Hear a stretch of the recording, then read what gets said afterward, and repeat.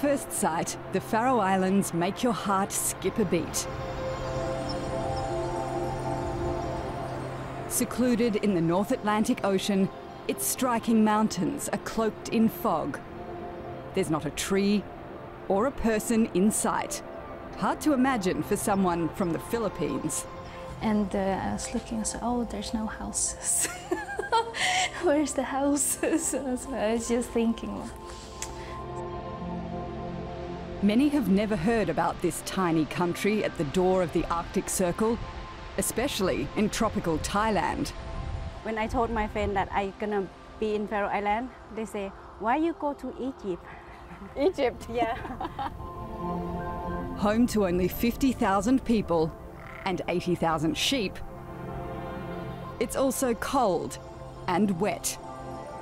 It was raining a lot. And in darkness for more than half of the year. Winter. Yeah. Yeah. It feels very gloomy. Oh.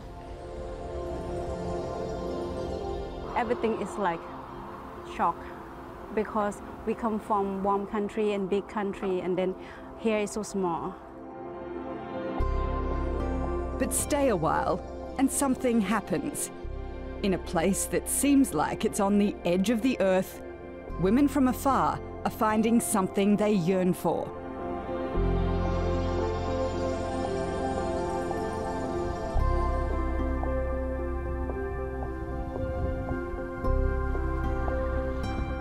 I've come to find out what it is. Hundreds of women from Asia are moving to the Faroe Islands. And being from a warm climate myself, I can't understand how they survive one long, dark winter, let alone the rest of their lives. They marry Faroese men, often who they know little about. But don't assume they aren't in charge of their destinies. To find love, you have to take a risk.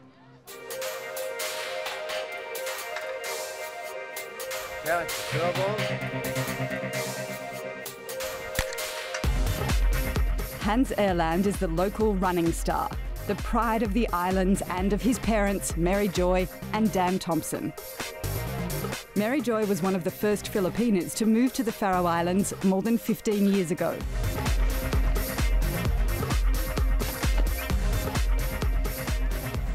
Mary Joy, wear this ring as a sign of my love and loyalty to you. They married in the Philippines in 2002. Dan had written her love letters for 2 years after seeing a photo of Mary Joy babysitting her cousin's children. The cousin had also married a Faroese man. Yeah, he asked my address and he started writing to me.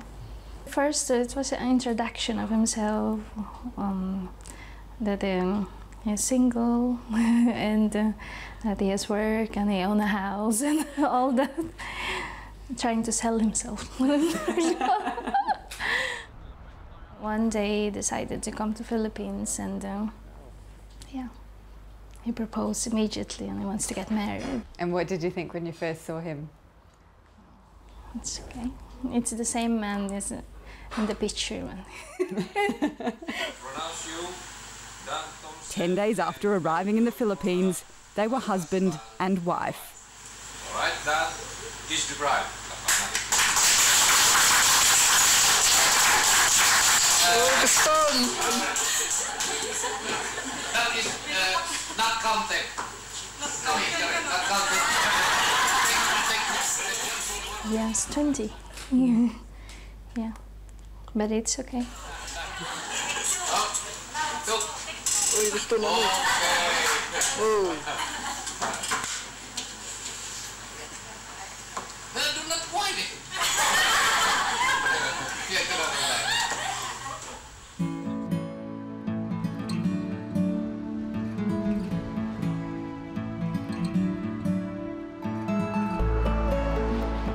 From barely knowing each other to today, they've come a long way. Hi guys, how you doing? Good to see you. What a beautiful place. This is where your boat is kept? Along with their athletic son, Hans Erland, they have 2 other children, Leah, who's 12, and Daniel 8. Great, thank you. I'm tagging along on this excursion while the boys try to catch lunch. Ciao. Bye.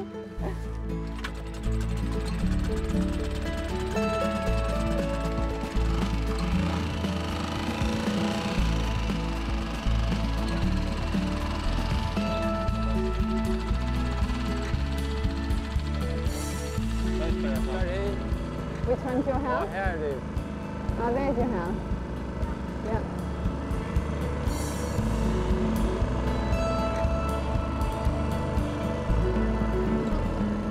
Dan can trace his ancestry in the Faroe Islands back to 1850. They fished in these waters and they worked the land. Like most here, he's a man of few words. What made you want to go all the way to the Philippines to find Mary Joy? Yeah, I was 30 years old, so I should have a wife and children. Uh-huh. That's why. What did you say in that first letter? Oh, the secret. It's a secret. You don't want to tell me. You must have said something right, because she came back here to the Faroe Islands with you. Yeah, I think so. I said something right, because now it is like it is. And does it feel heavy? Nothing? The fish aren't biting today, and when it comes to my questions, neither is Dan. You Faroese men don't give up. no, they're very patient. Very patient.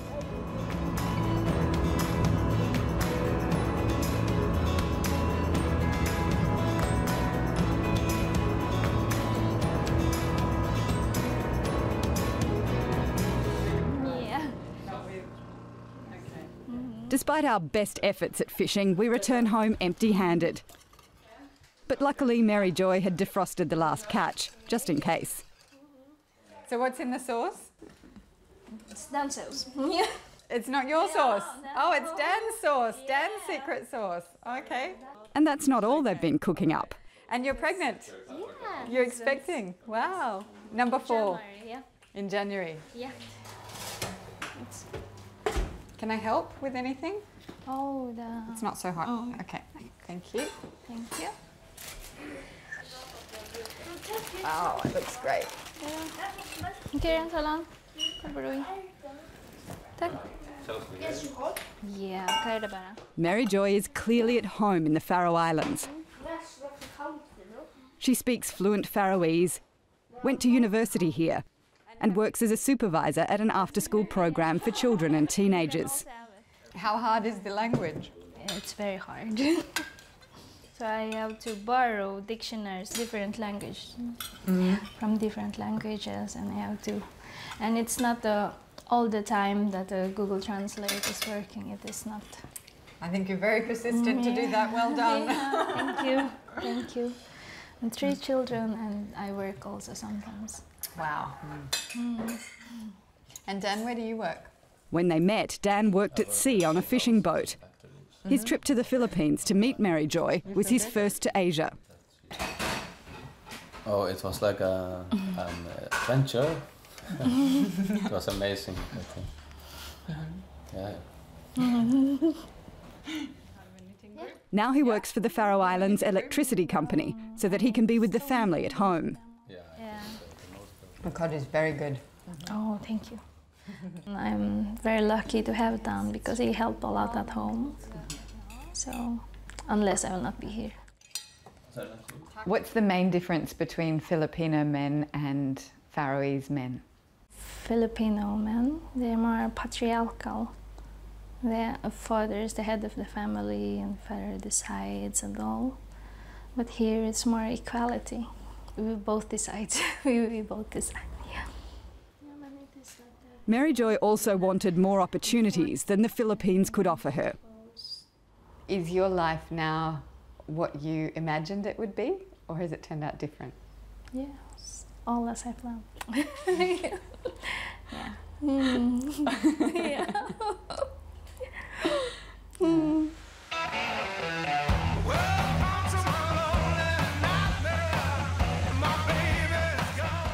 Women like Mary Joy fulfil a big need on the Faroe Islands. Over the last decades, young women have been leaving in droves.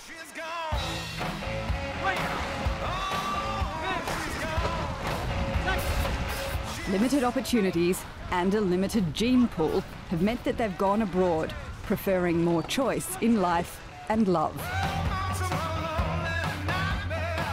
There are now 1,500 fewer women than men between the ages of 18 and 60. So how do the men feel about it? She's gone. Oh, she's gone. She's Hi. so far gone. Yeah, she's gone. Finnakoba is my guide to the Faroese male mind. Jeg starter her I Bringsnagøte 13, til her I husaprisene farin helt opp I loft. Spurningen hvordan høgt fer det opp? Hatt oss ja. The last one was really good. A journalist and a local rock star, Finna's one of the most eligible bachelors on the islands. So sky high is because there's so many. He says he's not worried about a shortage of women. He's not looking for love, but he wouldn't mind a female touch. I got a perfect bachelor pad for, yeah, almost the same price as this one. Really? Much better, much more posh. It's a bit bachelor-y. A bit And bachelor-y. I need someone to, you know, Decorate for you. decorate it and Decorate or sweep? sweep and decorate. I'm not really the sweeping kind. No, okay.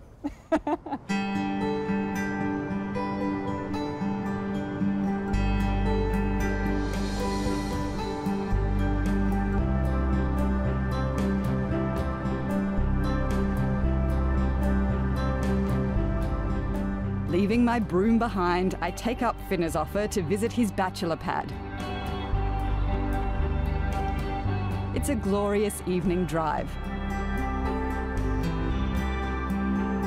During summer in the Faroe Islands, daylight stretches for 20 hours. And when the fog lifts, the scenery is breathtaking. I'm looking forward to hearing more about what the modern Faroese man looks for in an ideal woman. Yeah. Hello, how are you Welcome. doing? Thank you. Welcome. This is the bachelor pad. This is the bachelor pad, yes. Finna says he hasn't tried to find a woman from Asia, but he knows many men who have. Nice view. If the women aren't there, it's difficult, yeah? You can't invent a woman. So, yeah, you have to find women elsewhere. And the easiest way is the Asian countries, I think. Yes, welcome to my terrace. He describes a trend among men his age to look for a match online. I have a friend who got his heart broken by a Faroese woman, and he just said, I have had enough. So he went to, on the internet, an agency, foreign women from Philippines, and he found himself a Philippine girl. And 6 months later, she was in the Faroe Islands. And they live happily. She doesn't speak Faroese, so I haven't talked to her, but he's found love and it's more simple, a simple life. What do you mean by the simple life? You know, where a life where a bit more old-fashioned, where there's the man role, where the man works, he works and he makes all the money, and she is at home making him dinner and breakfast and cleaning.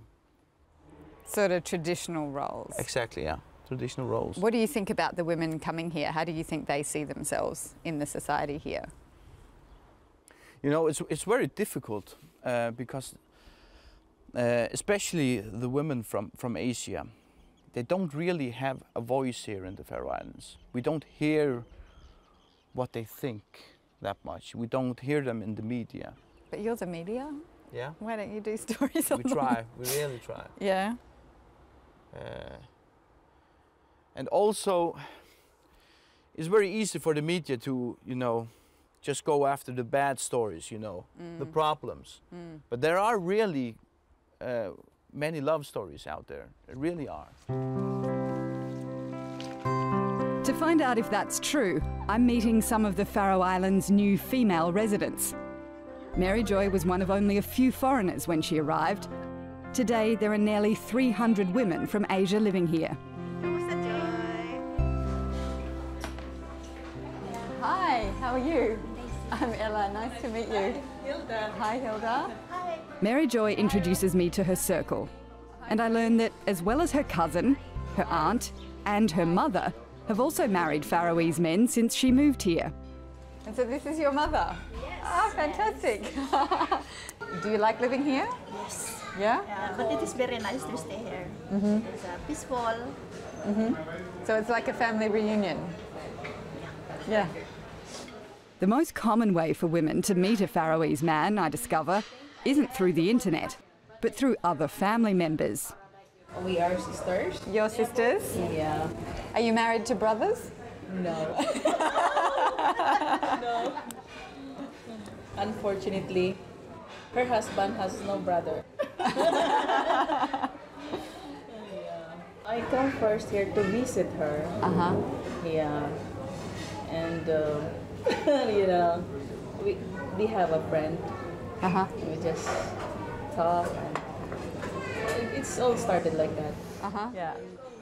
Often the women moving to the Faroes are not young brides, but women who are marrying a second time and starting afresh. And so you brought your children here? Yeah. And do they like it here? Yeah, they like it. And I meet a lot of kids now, and they are more happy and happy. And my girl, she don't want to go Philippines now anymore. I'm touched by the honesty of Grace, who came here 6 years ago to begin a new life with her Faroese husband. He's a nice guy. Always asking me, how you like me? And then I answer him, no choice. 6 years is not yet enough to know each other. Right. Yeah. Still a trial. More and more there is a chance. We don't know. Yeah. We don't know what's happened tomorrow, right? What about love? Oh, love. Love is... what is love? Love is fantastic. Love is sometimes sacrifice. Yeah. These women rely on each other for moral support, friendship, and help navigating their new country. It's not always easy, but they're happy here and feel it's a good place to raise their children. Here is we are more safety. Philippines are more dangerous, especially at the night time. Yeah, we are safe here. And no one locks the doors? No one. No. Always open my door. The car exactly. Yeah, the car is open. No one is store, no one something wrong is okay. I think Faroe Islands is the last paradise on this earth. The last paradise? Last paradise. Very, very nice.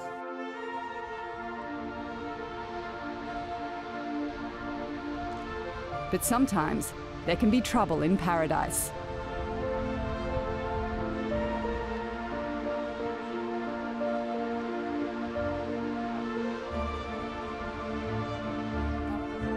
In the village of Hosvik, I meet Namphon Sawadi from Thailand. For me, my experience with my ex is not easy. 10 years ago, she met a Faroese man through a friend in Thailand. She moved here and they married.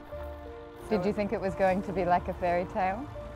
I was thinking like before I moved here, I was thinking like that it should be like a dream or something because I watch TV so much, television so much, then I stuck with that picture, image, like it's gonna be like, wow. But when I be in here, everything just like, it's a very hard time. Yeah. Namphon is careful what she says. Her relationship ended badly, and the Faroe Islands is a small place. My love is not worked out. So me and my man is not worked out about 4 years ago, so we divorced. But instead of going back to Thailand, Namphon decided to stay and build a new life on her own. Stand up for myself, be strong for myself, and I bought a house here and my car, and I have a good job. I have a beautiful kid. Her daughter Natasha is 4 and her son Joseph is 9.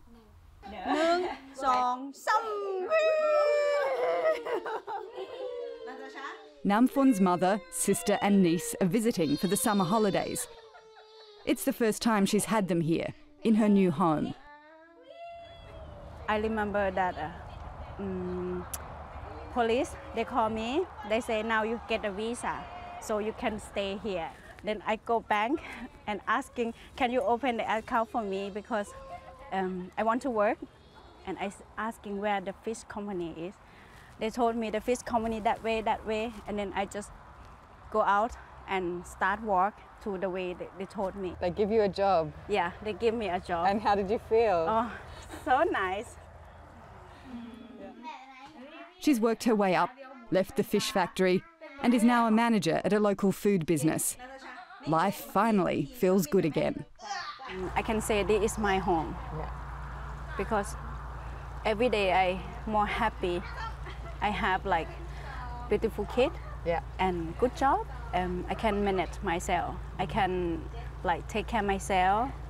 What would you tell a woman who's thinking of moving to the Faroe Islands? If I can tell them, I want to say this country is very beautiful, and then people is friendly. But if you want to find love, it's good idea that you must to spend time and learn each other is more longer. Then you can decide. If everything is not work out, you have to be like strong woman. It's very hard time for you to start everything alone.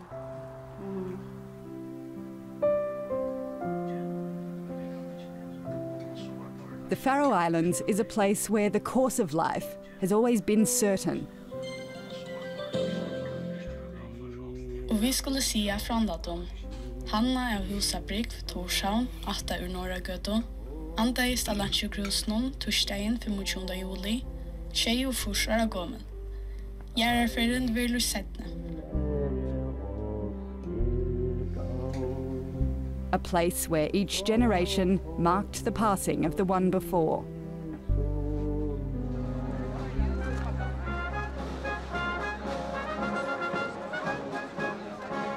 A place where tradition matters.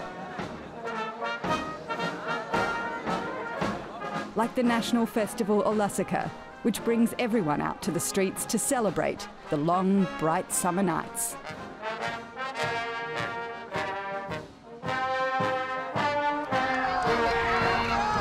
As they have for generations, the rowers will do battle at sea.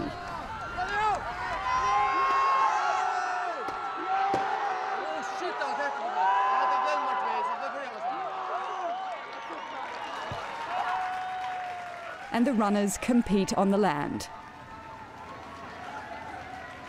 But take a look at the winner of the under-17s. It's Hans Ellen Thompson, a sign that things are changing on the Faroe Islands. In this small, confident country, disagreements about allowing foreigners in are strikingly absent. In marrying a Faroe Islander, women from Asia get more than a husband or a family. They become part of a tribe. Perhaps that's why they stay, even if things go wrong. Against the odds, in the most unlikely destination, they find a place in their hearts they call home.